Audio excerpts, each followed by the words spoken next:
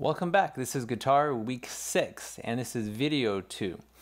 In our last video we learned a new note on the G pentatonic scale, our low D, and we talked about the pattern a little bit more, about how we have open strings and then it's 2 on the G and then 3 on the D and up to the G, a high G up there, and how we can play a lot of different melodies with this. Lots of different styles, lots of different cultural music. So we had a Mexican folk song. Today we're going to actually start learning a sea chanty. So it's kind of a sailor's theme. It's kind of fun. It would remind you if you're on an old sailing boat, with the big tall ships and stuff like that. But let's go over a couple things first. Let's practice our scale, and then let's try Al Citron again, and then we'll finally get to sea chanty. So let's start.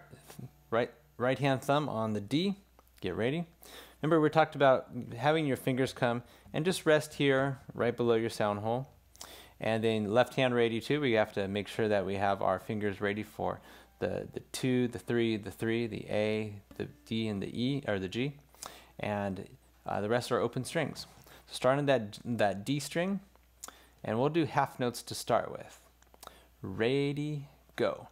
D, G, and A, and B, and D, and E, and G. Backwards, E, and D, and B, and A, and G, and D. Good. Doesn't sound quite finished, doesn't it? Well, yeah, that's usually because, like, remember on your solos, you end on G and not on D. And D is a great note, though, because you can have this nice pickup sound to it. It kind of leads into the G. You see how that works?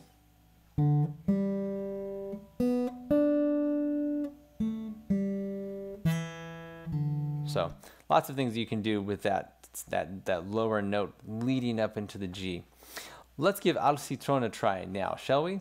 Let's try it 2 times. Let's do one slow and then one fast. Now, the more we practice these songs, the more I really want your eyes to focus in on the music. Reading the notes is so important, and I want you to connect what the note says on the page to what it says, or to where it is on the guitar neck. And that's going to be a really big idea right now, so that you're able to read music, which is, again, the best way of communicating how to play a song.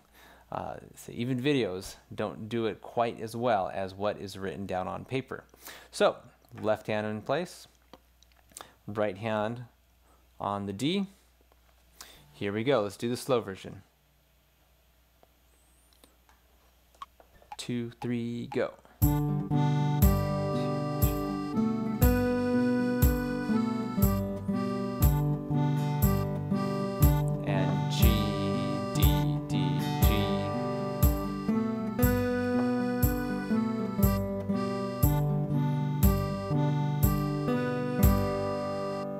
All right, good. Did you remember about the dotted half note? Remember, it gets 3 beats and we hold it out for 3 counts? Okay, that was pretty good. Let's try that one more time, but let's see if we can do the fast version. Now this one, remember, it counts off really fast. It just goes click, click, click, click, and we go. So 1, 2, 3, 4, and we go.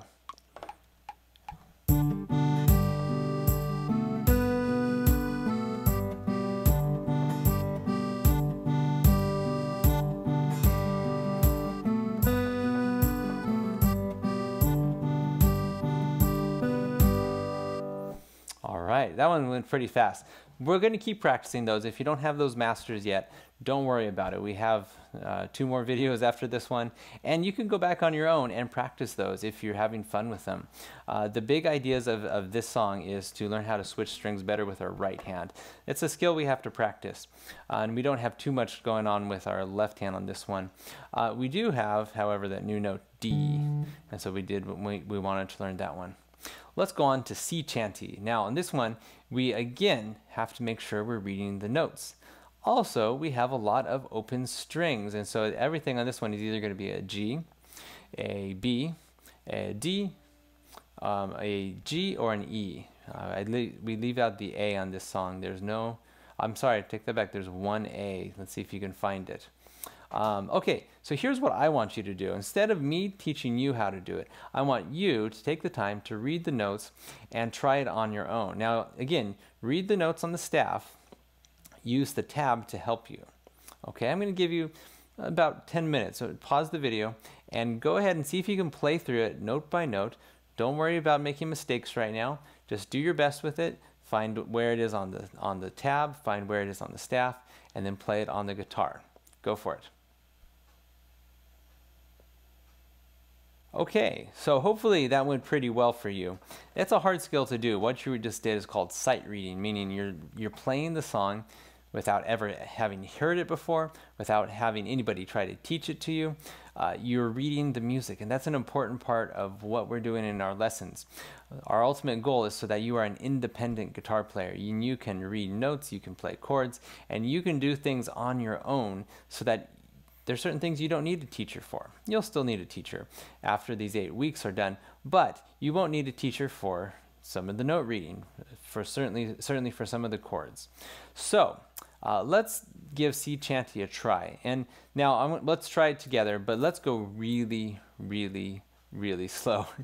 Now I know your eyes might gravitate more to the tab at this point, and that's okay. And so we want to get in position here, left hand. Right hand, you start on the B string, okay? And we're going to start on the note B. All right, and we're going to go about this tempo. 1, 2, 3, go. B, B, up to D, D, and B. Open strings, and G. Did you get the switch? Up to the high G, ready, go.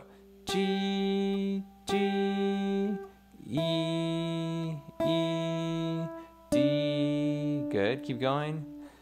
D, D, E, E, D, D, and B. Up to high G, G, G, E, D, B, A. Keep going, second line. B, B, D, D, and B, B, and G. I made a mistake there, didn't I? Keep going. High G, G, G, and E, E, D, D, D, E, E, D, D, B. High G again. G, G, E, D, B, G. Whew. All right. So you want to do that on your own and some now more to get used to the order of the notes. Before you do it though, why don't you listen to me play it one time through, and I'll put on the track so you can hear what it's going to sound like. And this is a hard thing to do. We're learning how to play music here. We're learning how to get the rhythm in order, the notes in order, as well as keep a steady beat, which you don't really have a choice when you're doing it with a video, but it's still something that's hard to do. So here we go. Listen first, and then I'll let you practice. 1, 2, listen now.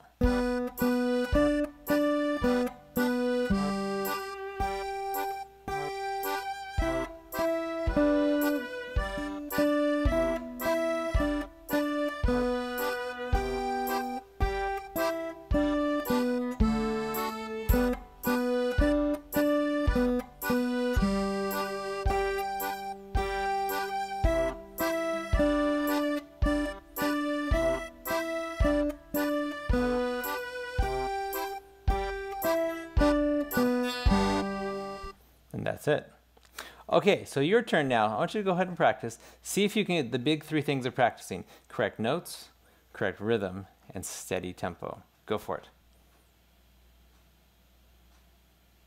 All right, so you should have done that a couple times probably. Let's try it together with the track. So I was playing before with the slow track, and not the fast track. Let's practice slowly now. So get ready with left hand. Make sure your wrist is relaxed but straight. Thumb is in a good spot. And your fingers are ready to be nice and curved at the first knuckle. Here we go. 1, 2, ready, go.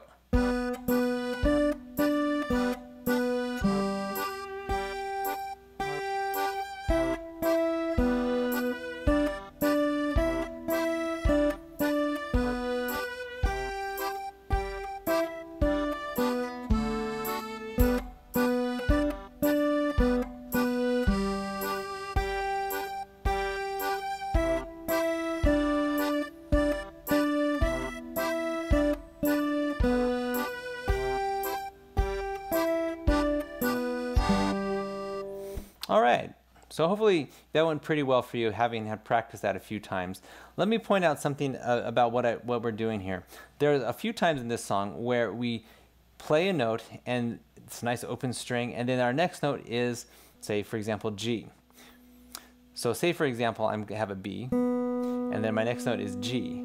I don't have to stop the B string in order to play the G. I can let it ring. And it's actually something that makes the guitar pretty beautiful.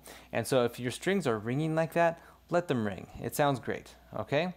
Shall we try that one more time? Here we go. Now, more and more, try to get your eyes into the music, the notation part of it, okay? Left hand ready, right hand ready. Here we go. 1, 2, eyes, go.